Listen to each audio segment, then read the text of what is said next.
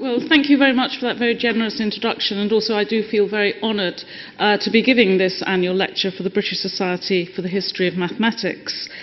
So I'm going to be talking primarily about the end of the 18th century this evening, but I'm going to start in what might seem rather an odd place, several years later in 1860, with a notorious debate at Oxford between Bishop Samuel Wilberforce, that he was nicknamed Soapy Sam. He was that eloquent reactionary campaigner who objected to Darwin's theory of evolution, and Thomas Huxley, who was known as Charles Darwin's bulldog, because while Darwin liked to stay at home in the safety and security of his house at Down in Kent, Huxley went out and championed his new theory of evolution. So, allegedly, after failing to defeat his opponent on scientific grounds, Wilberforce famously resorted to inquiring, was it from his grandfather or his grandmother that Huxley was descended from a monkey? And this has become a very notorious jibe, but the follow-up isn't quite such a well-known story, that 13 years later Huxley did get his final revenge. Wilberforce fell off his horse and died, and Huxley quipped that Wilberforce's brains had at last met reality, with fatal results.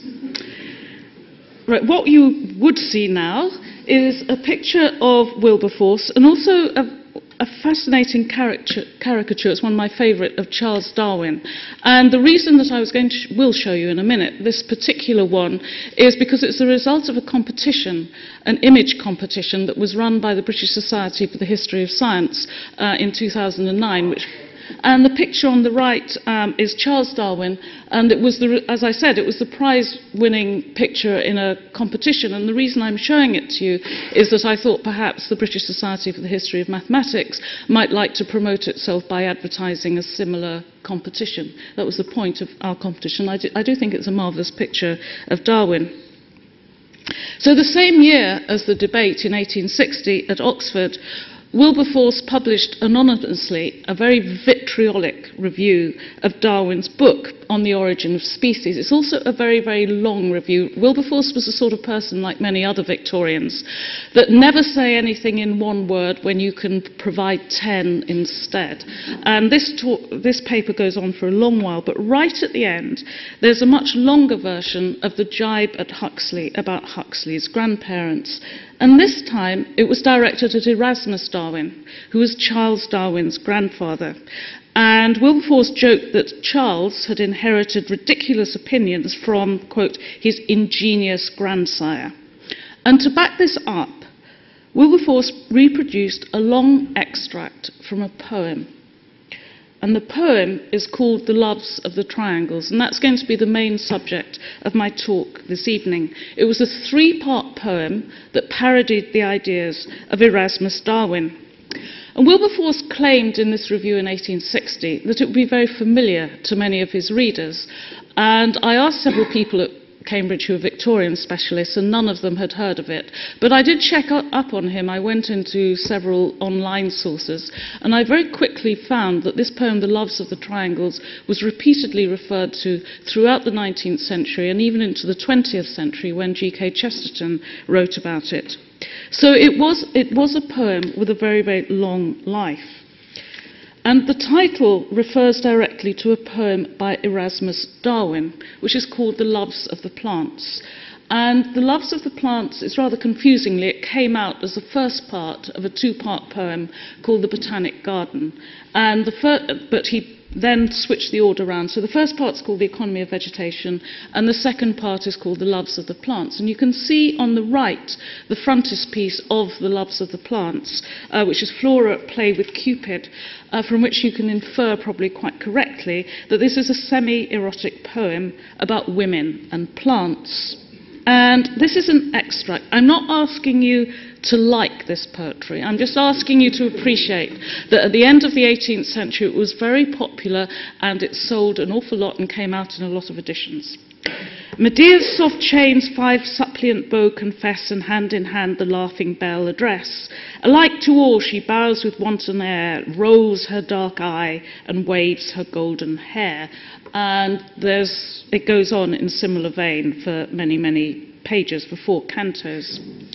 Now, The Loves of the Triangles was shorter, but it was written by 3 young men who'd just left university, and they clearly really enjoyed themselves satirising Darwin. And I'm going to show you a couple of their verses. First the fair Parabola behold, her timid arms with virgin blush unfold, though on one focus fixed her eyes betray a heart that glows with love's resistless sway. So it's a sort of mathematical pornography. And I'll show you, if you can imagine such a contradiction in terms. And this is just another quite typical verse. I just wanted to give you a flavour of what the poem's like. For me, ye cissoids round my temples bend your wandering curves, ye conchoids extend. Let playful pendules quick vibration feel, while silent cycloist rests upon her wheel.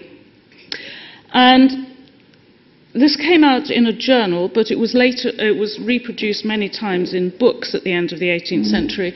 And I don't expect you to be able to read this because it's too small. But what you can see, I think, is that there's the verses at the top, but at the bottoms of the pages, especially on the right-hand page of the Loves of the Triangles, there were very, very long footnotes. And those footnotes were in themselves a parody of Erasmus Darwin's poem, because Erasmus Darwin's poems also had very, very long scholarly footnotes. And the 3 young writers who wrote this parody really went to town in the footnotes, although it's rather difficult for us to interpret now. So I'm going to show you those 2 consecutive lines, how loves and graces in an angle dwell, how slow progressive points protract the line. You can see the asterisks at the end of the line, and that was how people did footnotes in those days. They didn't have little 1s and 2s and 3s like we did. They had symbols like asterisks.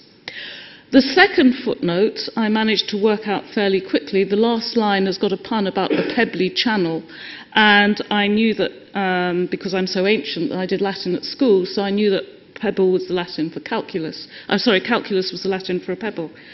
The first footnote I found rather more difficult, but I discovered, thanks to Google, that it's a line from Horace, which means the sweet laughter of a girl hiding in a secret corner.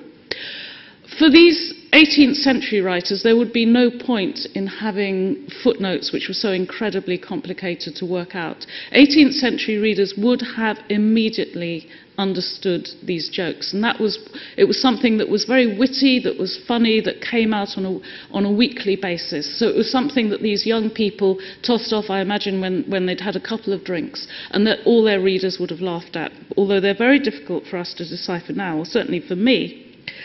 And one challenge for me has been to try to work out what some of the footnotes mean, and there's many of them which I've completely given up on. But I think there's a far more interesting question to ask about this poem, and that is, why did these 3 young men go to so much bother to parody Erasmus Darwin and a poem about plants? And that's a question I believe that nobody's really asked. Why did they do it? So I'll tell you a little bit about the journal first. It was a very pro-Pitt journal, and I thought, there's loads of pictures of Pitt, but I thought, seeing this was a mathematical lecture, I ought to show you a sort of mathematical picture of a sphere projecting against a plane.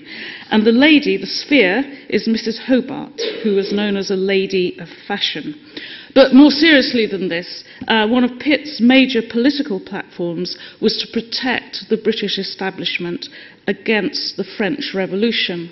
In the same year, 1792, that was by Gilray, but there was another cartoon by Rowlandson called The Contrast, in which you can see on the left he's got the ideals of British traditional liberty, and he's making an exaggerated contrast with French radical liberty and the enormous misery that people supposedly are living in under the French Revolution. At first, in 1789, many British people had supported the French Revolution. They recognised its ideals and endorsed it. But particularly after the terror started, from about 1792 onwards, there was an enormous backlash against the French Revolution. And people, especially wealthy conservative people with a lot to lose, were very concerned that all this revolutionary activity was going to come over the Channel. And so anybody with even vaguely radical ideas was slated as a Jacobin. To be a Jacobin became a term of abuse.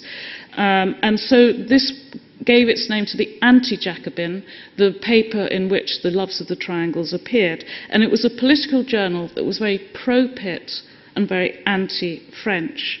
So I'll show you another verse from the Loves of the Triangles, where the satirists have given up the mathematical pornography. They got rather bored with that after the first instalment.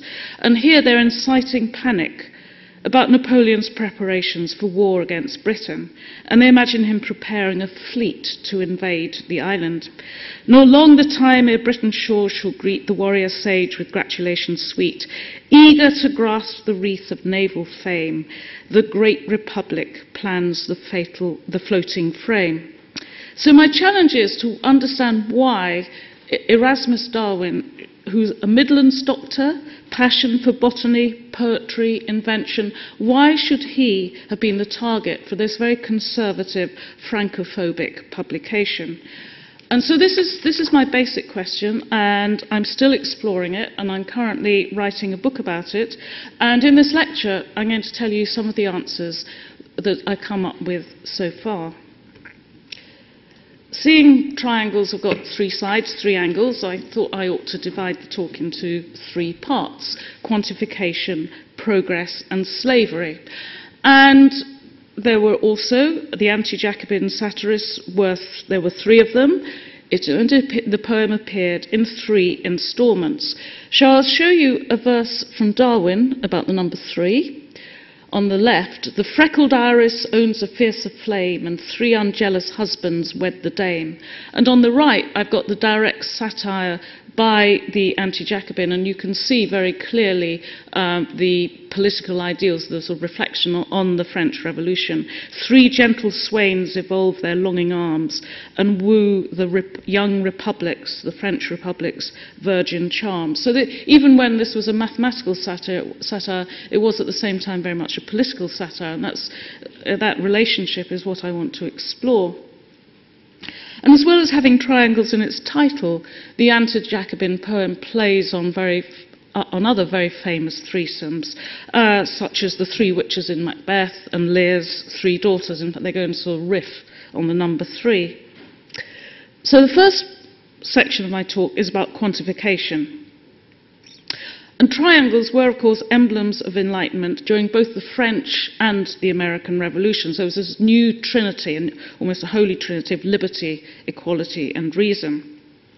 But in addition to that, the satirist's choice of mathematical imagery for their poem is, I believe, itself a mathematical statement. So at a very general level, throughout the 17th and 18th century, there was a traditional strong contrast between the French rationalism, which in a way is emblematized through this garden at Versailles with its very geometrical layout. And there was a very strong contrast between gardens like this and English country gardens by men such as Capability Brown, which allegedly were completely natural, only of course they were very carefully and artificially contrived to look natural.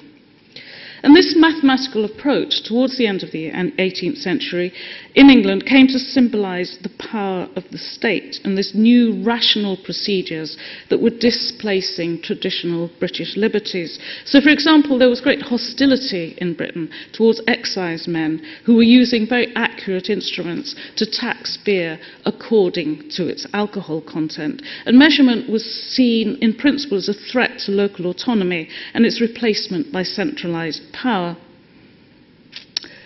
Triangles themselves had a more specific significance.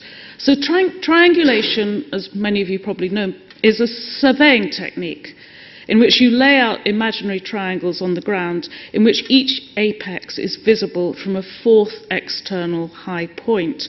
And what you do is, or what surveyors did, was you measure the baseline and the 3 angles, and that enables you to work out the lengths of the other 2 sides. And as you can see from this diagram, you can have a chain of triangles sort of snaking across the countryside. And the year that this parody appeared, 2 French astronomers were just completing a triangulation project to determine the length of the meter by measuring a line of longitude. Of course, measuring the metre is, ideologically, it's a very rational measurement, because you're, instead of taking an arbitrary unit of length, you're defining the metre by the dimensions of the Earth itself. So it's a rational form of measurement.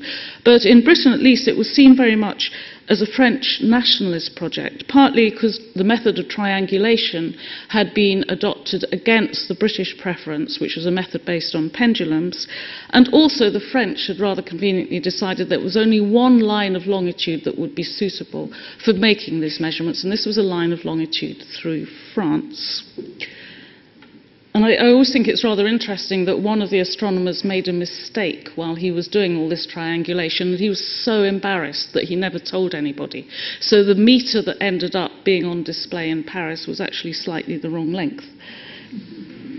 So this is a French revolutionary poster advertising the new metric measurements. So at the top, the picture at the top shows you how litres, grams and metres are replacing pints, pounds and ounces, which were one of the French measurements. And the bottom, there's ways of measuring wood and money.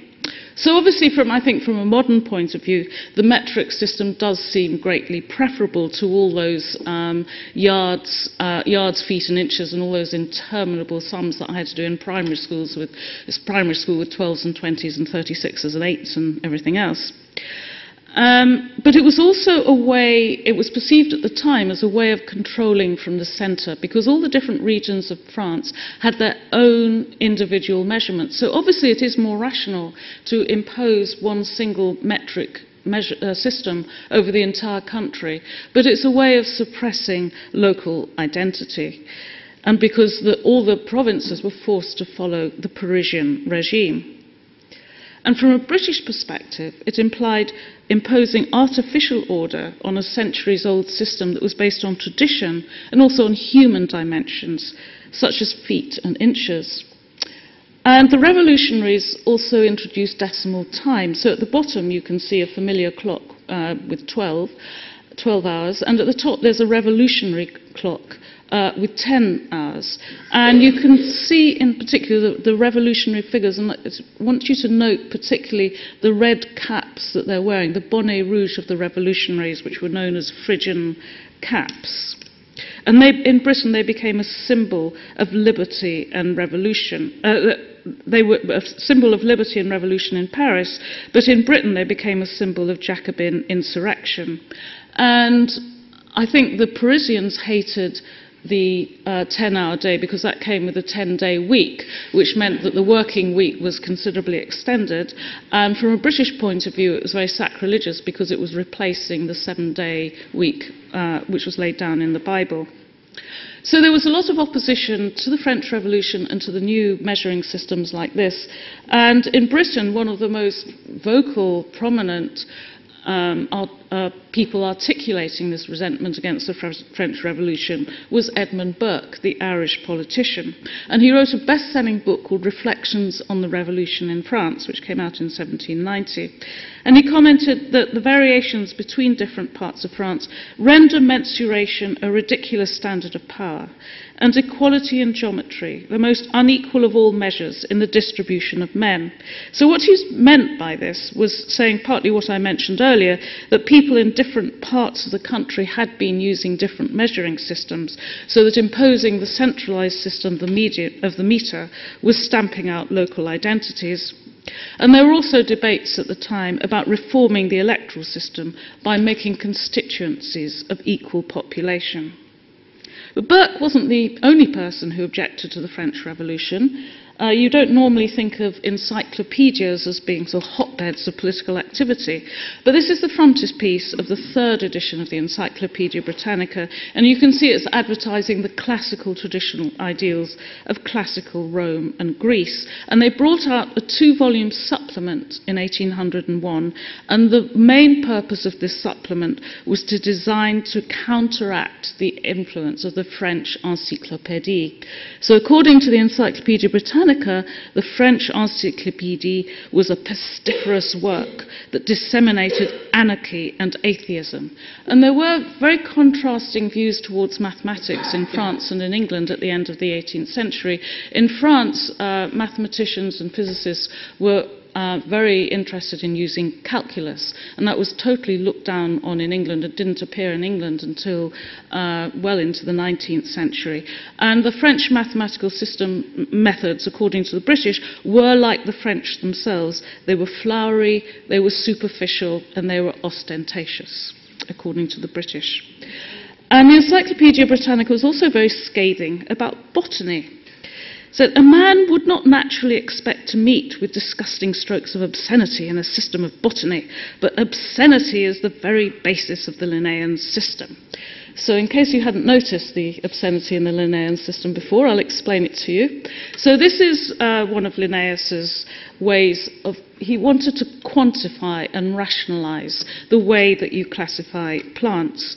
And his basic system was, he set up 24 classes for male stamens, and they were subdivided by the number of female pistils that a flower has got. So of course that's quite natural for Linnaeus, coming from an Enlightenment society, that the male sexual characteristics should be the major criterion of classification, and the female ones were the secondary.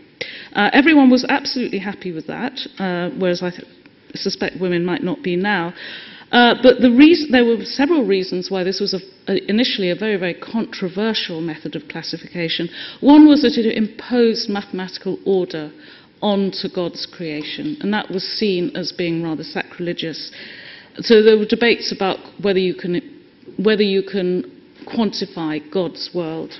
In England, although not in France or on the continent, there was a lot of hostility because this was a sexual classification. And botany was a science that women were encouraged to practice, but Linnaean botany was seen as being very dangerous because it was encouraging women to think about sex. And botany, like other sciences, also had political implications. This is Joseph Banks, president of the Royal Society, who sailed with Cook to Australia as a botanist. That's why Botany Bay is named after Banks. And you can see he's got wings with shells on, and in his left wing, near his shoulder, the shell has been replaced by a Phrygian cap of liberty, and he's wearing the red, white and blue of the French revolutionaries.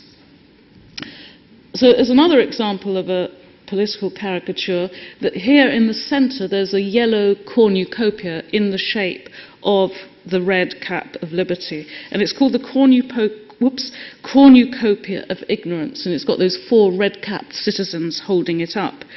And it's a political horn of plenty, and it's disgorging books and newspapers that were written by so-called Jacobins. I said it was a term of abuse. People like William Godwin, Mary Wollstonecraft, Coleridge's poetry. And immediately behind the cornucopia, there's a street vendor with a basket on his head. And he's got plants growing out of the basket. And the flower basket is labelled zoonomia, or Jacobin plants. And these aren't any ordinary plants. They've blossomed into the bonnet rouge and the tricolour cockades of the French revolutionaries. And zoonomia was the title of a 2-volume book that Erasmus Darwin had written on medicine, and which contained, towards the end, some very radical suggestions about life, evolution, and the creation of life. And this is actually the central portion of a much larger cartoon, and it's by Gilray, and it was for the last volume of the Anti-Jacobin, so it appears in the same publication as The Loves of the Triangles, and there's a few familiar features, there's a sort of crocodile-y sort of thing at the front, wearing stays, and that represents Tom Paine because he was originally a corset maker, and he came from Norfolk, and he was one of the staunchest supporters in England of the French Revolution. And there's also 2 frogs, which I can't see from the angle that I'm standing at, but there's 2 frogs there's 2 yellow frogs, that's right. And by this stage, frogs initially represented Dutchmen, but by this stage, frogs symbolise Frenchmen. And they're holding up this sheet of paper, and it's headed blank verse. And I assume that that's a reference to Darwin's poetry. And there's all these other, every character in this caricature can be identified, and you can see 3 other politicians waving their red caps of liberty on top of that rather grotesque monster. So those are some examples of how quantification had political implications, and I'm going to show you a rather different version. This is by a Dutch naturalist called Peter Camper, who was very influential in Britain. His book came out in English at the end of the 18th century. And he was an anti-slavery campaigner, and what he claimed that he set out to do was to use measurement to show how small the differences are between people of different races. And these diagrams illustrate that he basically measured this sort of facial angle, the angle at which your nose and your forehead slope back, and he performed some geometrical transformations, and he managed to display skulls on a continuous scale ranging from orangutans at the top left, ranging through over to black Africans, and then at the bottom you have to imagine this in one long continuous strip, and he ends up on the right with the epitome of beauty, which is the Greek Apollo, divine perfection, if you're a white European at the end of the 18th century. And whatever his intentions might have been, these quantified, measured diagrams of skulls ended up supporting a lot of the racial discrimination that was prevalent throughout the 19th century. So my initial question was, why did the three anti-Jacobin satirists bother to write The Loves of the Triangles? And so far I've outlined some of the reasons why maths, measurement and botany had political implications, and I think that goes some way towards answering my question. But I'm now going to change tack and talk about progress. Because, whoops, sorry, I went too fast. Progress, because the satirists presented The Loves of the Triangles as a sequel to this poem, The Progress of Man. The printing on the right is just because I thought you might not be able to read that. So it's The Progress of Man, a didactic poem dedicated to R.P. Knight, Esquire. This is Richard Payne Knight. He's best known now as a landscape designer, but he'd also written a long rhyming poem, sort of, to my ears, rather like Darwin's, rather tedious, called The Progress of Civil Society, which expressed evolutionary views. He'd also scandalized everyone. He was a extremely knowledgeable antiquarian, and he'd published a book, and I'm not going to show you pictures from this, unfortunately, about religious cults of phallic worship. And this book was very scandalous, so he was rather an ostracized man, although he did also become very famous for being a landscape designer. And I think we're so used now to evaluating everything in terms of progress. There's that awful phrase, we're going to progress the company forwards. Progress is always positive. And I think it's difficult to remember that it wasn't always seen in that way. So I'm going to just do this sort of brief race through Renaissance Europe, where there are basically two ways of thinking about time. One of them you could symbolize by an Ouroboros, a serpent biting its own tail. It recalls the Greek attitude towards time, that there's a cyclical universe that keeps recurring, rather like the annual seasons, although on a grand cosmic scale. So that's one tradition coming into 18th century Britain. And the other one is the more familiar, perhaps, the Judeo-Christian belief that God formed the world in a specific moment of creation. So in this version of time, time flies like an arrow shooting out from its origin in one direction. And it ties in very closely with modern cosmology. The idea of the Big Bang fits very well with this model, but there is a crucial difference. The Bible states that the universe was originally created as it is now, whereas Big Bang theorists believe that the universe has been developing ever since its beginning. And I think this faith in progress, both in the universe and in society, has become so ingrained that we forget that in the 18th century it was still quite controversial. It was often called the luxury debate. A lot of people were very opposed to the idea of progress. And this very famous picture by Joseph Wright of Derby, an experiment on a bird in the air pump, for me encapsulates some of these tensions. You can see the lecturer dressed in red, and he's got an evacuated globe, and there's a bird, a white cockatoo inside it, which might represent the Holy Dove, the Holy Spirit. And he's got his hand on the stopcock, and he can choose either to let the air in, and the bird will live, or he can keep the stopcock closed and the bird will die. And you can see there's some mixed reactions of the people round the experiment. I mean, there's this couple over here who've been identified, and they just got engaged, and they really couldn't care about anything except each other. They're not interested in any of this at all. But you can see the mixed reaction of those two little girls, two sisters, one of whom's fascinated and the other who's looking away in absolute horror. And it sort of encapsulates for me some of the questions that people were asking at this period. Did technological advance necessarily bring moral improvement? They worried that perhaps with too much convenience and luxury, people would lapse into decadence and moral decay. And in the wake of the French Revolution, the anti-Jacobin propagandists were challenging the value and meaning of progress. They were threatened by a very unstable political situation. And so they sought safety in maintaining the status quo rather than venturing into a future which was uncertain and which also might possibly be a Frenchified future. Now, Erasmus Darwin was definitely on the side of progress, and he praised the technological inventions of his friends in his poetry. So cotton spinning, for example, represented progress. With quickened pace, successive rollers move, and these retain, and those extend the rove. Then fly the spools, the rapid axles glow, and slowly circumvolves the labouring wheel below. Now, the anti-Jacobins version of these lines stressed traditional ways of life, cooking the roast beef, very traditional English meal. And they also were mocking his clunky poetry. So the spiral grooves in smooth meanders flow, drags a long chain, the polished axles glow, while slowly circumvolves, I can't imagine anyone else ever writing, except Darwin, ever writing circumvolve.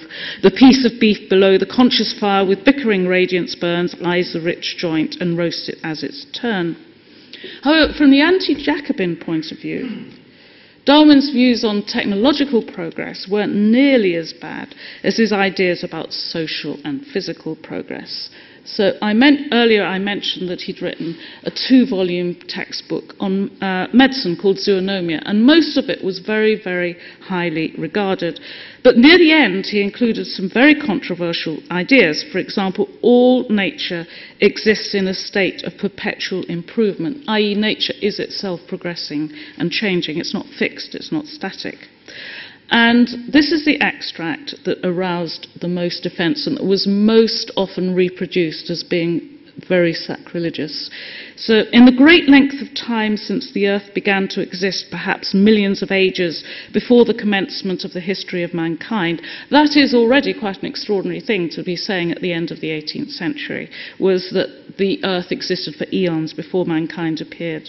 Would it be too bold to imagine that all warm-blooded animals have arisen from one living filament? That phrase, one living filament, ran him into a lot of trouble, which the great first cause, God, endued with animality, with the power of acquiring new parts, attended with new propensities, and thus possessing the faculty of continuing to improve by its own inherent activity. So this was materialism, the idea that matter could improve itself.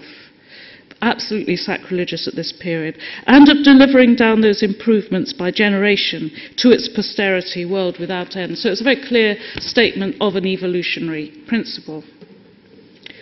And the anti-Jacobin wrote an extremely long footnote about this quotation, and I'm not going to show you the whole lot, but I will show you 2 sections. The first one's the mathematical version. We may conceive this primeval point evolving itself by its own energies to move forward in a right line ad infinitum until it grew tired, after which the right line which it had generated would begin to put itself in motion in a lateral direction, describing an area of infinite extent capable of containing the present existing universe, which I think probably makes about as much sense as Darwin's original statement, but they obviously had a lot of fun writing that. There's also, they went completely to town after a few lines later. It seems highly probable that the first effort of nature terminated in the production of vegetables, and that these supplied themselves with wings or feet, in time would restrict themselves to the use of their hind feet. Their tails would gradually rub off by sitting in their caves or huts. So there you have evolution being satirized. But I think one of the reasons why this worked so well as a satire was that it wasn't directed exclusively at Darwin. Darwin wasn't the only person talking about evolution, talking about radical ideals. They set Darwin up as a target. So other people were talking about progress as well. So, for example, Joseph Priestley, the very famous chemist, discovered the gas now known as oxygen. And Priestley wrote, "It is nothing but a superior knowledge of the laws of nature that gives Europeans the advantages they have over the Hottentots.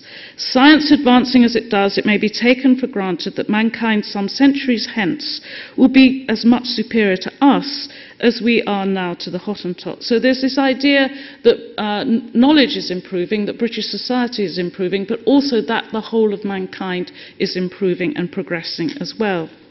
And this idea of racial progress, which Priestley is articulating, was closely associated with the ideals of political and social progress expressed by the French revolutionaries. And I think this caricature expresses it quite well. It's a view sort of effectively from the North Pole. So America is over there and France is here. And you can see this is a Jacobin revolutionary. And on this side you've got the devil, who is also black. So it's linking slavery with the American and the French revolutions, and its immediate inspiration was a slave rebellion in the French colony of Saint-Domingue, or on what's now known as Haiti. And this was a Caribbean uprising and had been directly prompted by the one in Paris. And for wealthy British people, the implications seem very clear, that the spirit of insurrection might not only cross the Channel, but might also infect workers on plantations near Saint-Domingue that were owned by the British people's own friends and relatives, who might be massacred like their French counterparts had been, and lose everything. So this link between the French and the American revolutions was a very close. They seem very different to us, but the French, the American revolutions, and slavery. Those three questions were very closely bound together at the end of the 18th century, which is why I'm now going to talk about slavery. And the most obvious triangular relationship in this period was the triangular slave trade across the Atlantic. So if you start at the top of the black arrow, you start in Europe or in Britain. Coming from Britain, textiles were exported to Africa, where they were exchanged for gold that had been mined by black Africans. And then the gold and slaves were sent across to the plantations in America, in North and South America. They mined silver, produced sugar and tobacco and other crops, which were exported to Europe.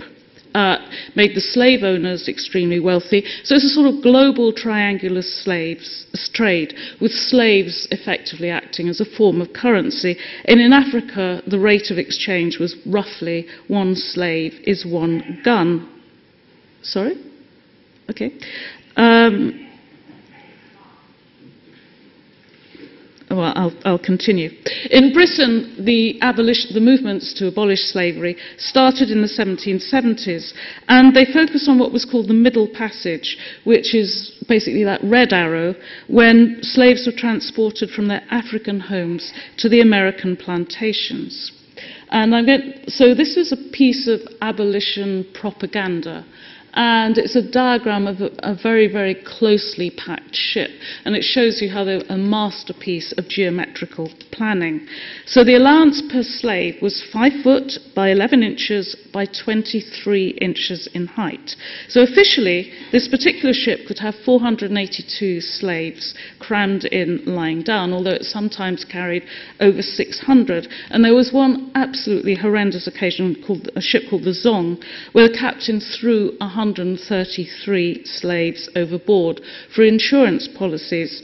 But they were reported only as numbers and in terms of their monetary values, not as individual names, which remain unknown. And this is very, very characteristic of the slave trade. So this is what the inside of one of those ships looked like. And you can see that each rack where a slave would lie has just got a number on it. That's how the slaves were identified. They were like sort of numerical quantities being shipped across the Atlantic.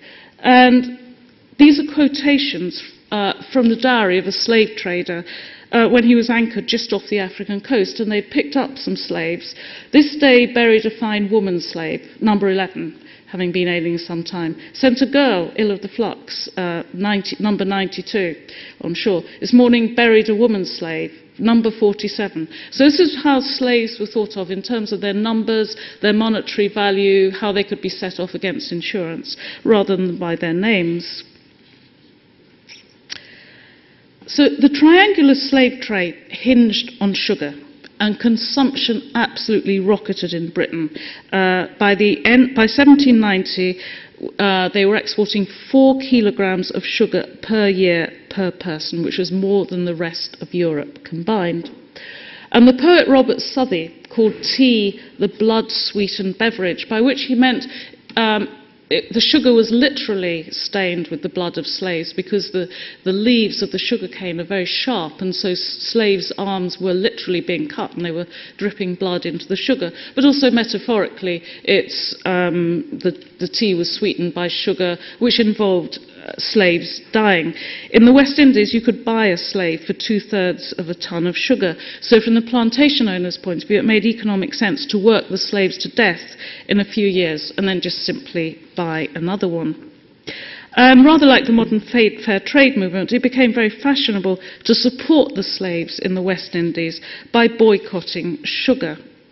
And I'll show you another caricature. This is George III with his wife Charlotte, and you can see the daughters over there looking terribly dismayed because they're not getting any sugar in their tea. And King George is saying, "Oh, delicious, delicious," and the Queen is telling them how good tea tastes without sugar. And you can see she's got all her teeth all sort of filed into points, and she's very bony. So it's implying that they're acting out of miserliness rather than out of fine feelings. That's why they're economizing on sugar. And the boycotting the sugar movement was run to a large extent by just ordinary families. A lot of women were very involved in it. During the 18th century, there were probably around 10,000 blacks living in England, and they were very often given classical names. It was very patronising, condescending things to do, like Pompey or Socrates, and I found this little statuette of Aesop in the Fitzwilliam Museum in Cambridge. And I think we think of slavery as being an American phenomenon, but it flourished in Britain with very little opposition for well over a century, and it was legal in Britain right up to the 1770s. So Darwin came from Lichfield, near Derbyshire, near Derby in the Midlands. And on the right, in the middle, you can see the advertisement from 1772 of an advertisement for a slave auction in his hometown of Lichfield. So people like Darwin must have been aware that this trade in slaves was going on in Britain itself up to the 1770s. And in his poem, The Botanic Garden, Darwin reproduced a picture of the very famous medallion by his friend Josiah Wedgwood with the slogan, "Am I not a man and a brother?" It became the first sort of political logo, the picture and the first political slogan, really. And Darwin wrote some lines to go with it. "The slave in chains on supplicating knee spreads his wide arms and lifts his eyes to thee, with hunger pale, with wounds and toil oppressed. Are we not brethren? Sorrow chokes the rest." And Darwin's description, this description here, appears in the middle of a long poetic tirade about political oppression in Europe. There's a cartoon I showed you before. Darwin's slave is asking, "Are we not brethren?" But for Darwin and for his Enlightenment readers, brotherhood did not imply equality. I think the right to vote now seems one of the most fundamental in a democracy. Yet all sorts of restrictions were in place. You had to be over 21, you had to own property, and you had to be a man. So brotherhood definitely excluded sisterhood. And the most famous slogan promoting Enlightenment brotherhood originated in the French Revolution: liberty, equality, and fraternity. Another example of how slavery in the French and the American revolutions at the time were linked together, because political equality and racial equality were very, very closely allied. I won't summarize all of Darwin. I mean, I won't tell you all of Darwin's verses on this theme because it goes over pages, but I'll summarize it. So in effect, Darwin was expressing the same associations as in this caricature, linking slavery with the French and the American revolutions. So he personified liberty as a warrior whose first stop had been America. And he wrote that once Benjamin Franklin had slain the vampires of tyranny, Liberty, the warrior, set sail for Europe and France, which he released from its restraining bonds of the Catholic Church and the monarchy. And in the same section, as his description of Wedgwood's medallion, Darwin used a biblical metaphor to visualize the sleeping giant of France triumphantly towering over the ruins of the Bastille. High o'er his foes his 100 arms he rears, ploughshares his sword and pruning hooks his spears. That's a biblical bit. Calls to the good and brave with voice that rolls like heaven's own thunder around the echoing poles. And the anti-Jacobin directly in The Loves of the Triangles parodied this bit. O'er the huge plain gigantic terror stalks, the commune spreads, the gay departments smile. Fair freedom's plant o'ershades the laughing isle. Fired with new hopes, the exulting peasant sees the Gallic streamer woo the British breeze. So we've got the plants and the loves of the satire of the loves of the plants in this mathematical poem, which is very much warning the British people about invasion by Napoleon and the French Revolution coming over the Channel.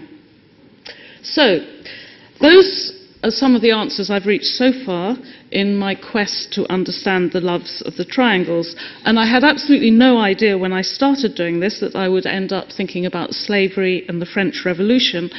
But that's one of the great delights of research and also the way of doing it. So I don't know if there are any politicians in this audience who are cost-cutting, but if they're listening, I would urge them to remember that you can't fund research on the basis of what you know in advance is going to come out of it. So please stop cutting research funding. But that's another issue. We are, the anti-Jacobin satirist wrote, more satisfied with things as they are than Darwin, but less convinced of the practical influence of didactic poems. I think academics are often rather annoying people because as soon as they see a statement, their first instinct is to think that how can they contradict it. So I'm going to suggest why I think this is wrong, and I'm going to suggest that their own didactic poem did have a very great influence. To start with, it had an immediate impact on Darwin, and it encouraged him to rework the draft manuscript of his next major book. At this stage, initially it was called The Progress of Society. And then The Loves of the Triangles came out linking Darwin with Payne Knight and this phallic cult and the progress of man. Darwin hated being associated with Knight. A lot of adverse publicity was generated. So to distance himself, he retitled and rewrote his book, and he called it The Temple of Nature or The Origin of Society. And it eventually appeared in 1803, which was half a century before another book on evolution, as The Temple of Nature, on evolution with a very similar title, On the Origin of Species, and the title of Charles Darwin's book. So, of course, I can't predict or retrodict what would have happened if The Loves of the Triangles hadn't appeared, but as I pointed out at the beginning of this lecture, its influence did extend right through the 19th century and into the 20th. And I'm also not going to speculate, unlike many people, about the influence of Erasmus Darwin on his grandson, but I am going to leave you with a puzzle, a question. Which Darwin, Erasmus or Charles, wrote these lines? Such is the condition of organic nature, whose first law might be expressed in the words, eat or be eaten, and which would seem to be one great slaughterhouse, one universal scene of rapacity and injustice. So thank you very much for listening. That's the end of my talk.